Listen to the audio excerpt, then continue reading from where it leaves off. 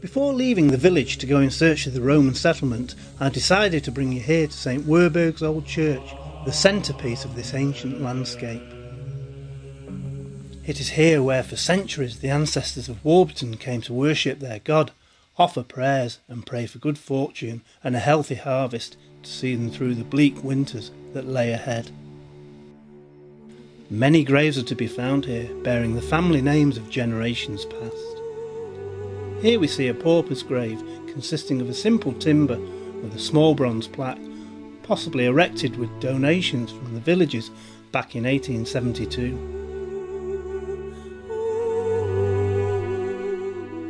It's below this tree here that in the 19th century stone coffins were unearthed, coffins going back to the date of the priory, at least 1300 AD. They can still be seen today and lie inside the old church near the back wall.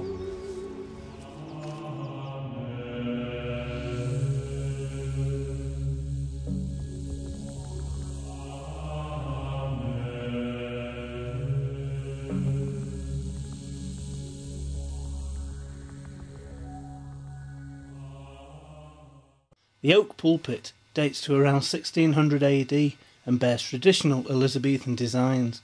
From here the priests would have preached their sermons to the villagers throughout the centuries.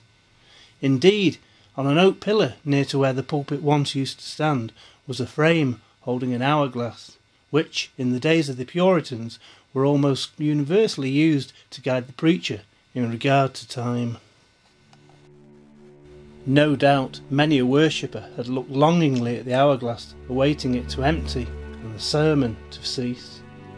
On some of the pillars, cows' horns were fixed, serving the purpose of pegs to which the parishioners could hang their coats as they came to pray. Below the floor of the church lie the bodies of many people, including 5 rectors and members of the Drinkwater family.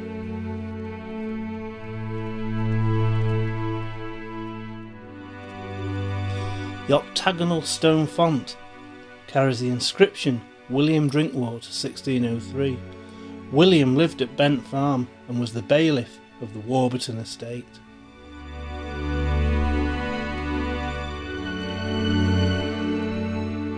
Many of the gravestones inside and outside the church carry many old messages and curious inscriptions, almost obliterated by time. Back in the year 1151, Adam de Dutton's father, Sir Hugh de Dutton, granted half of Warburton to the Abbey of St Werburgh. The old rectory still stands today, but is now used as a private house.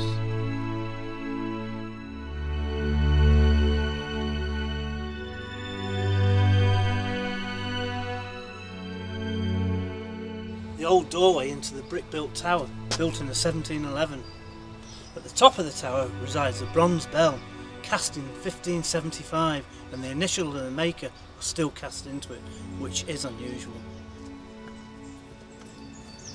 The ancient church of St Werburgh is believed to date back to 915 AD and was possibly the first settlement in Warburton for the Saxons, hence the name St Werburgh.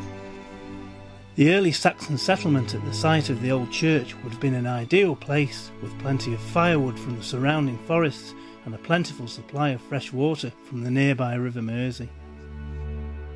It could well explain why we recently found this wonderful bronze Saxon belt buckle close by. With a runic design, this is the first ever piece of Saxon metalwork to be found in the village.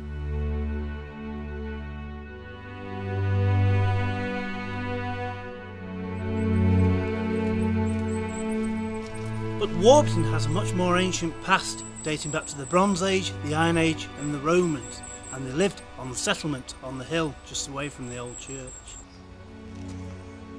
This trackway was once the road into Warburton, an ancient road leading from Lymm all the way through to Warburton and on to Warrington and beyond.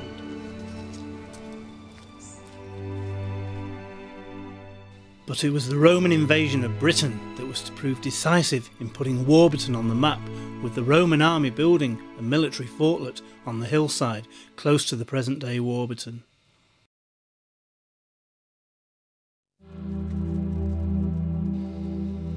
Chester was indeed Roman Britain at its best, and the fortress that once occupied the land was undoubtedly magnificent.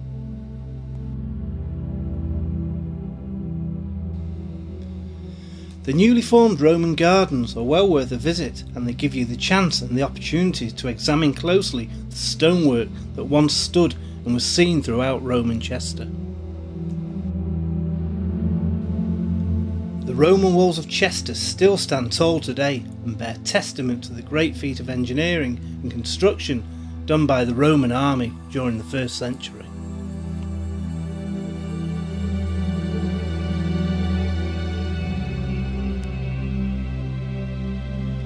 But the Roman army had conquered continents across the world, and Britain was to prove to be no exception.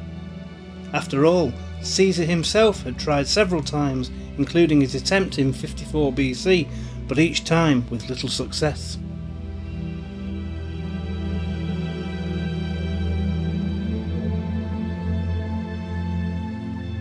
It wasn't until 43 AD, when tides permitted and conditions were favourable, that the Roman Empire finally gained its first firm foothold onto British soil.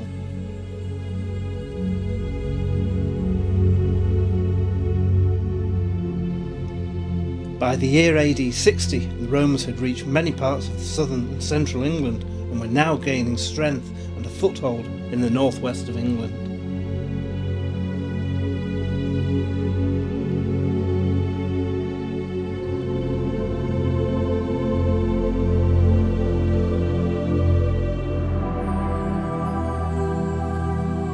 It was around this time that Warburton was to see its first major Roman activity, with the army arriving itself in Warburton to take over the land.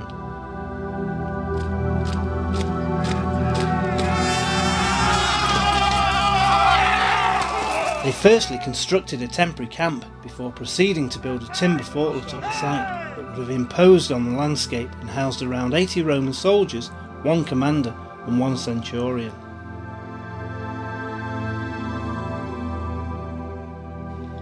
They were to gain full control of the crossing point of the River Mersey and the well-established road network which ran through the area. There is no doubt that the high ground of Warburton had been used as an important road system and crossroads since the Bronze Age, at least 2000 BC.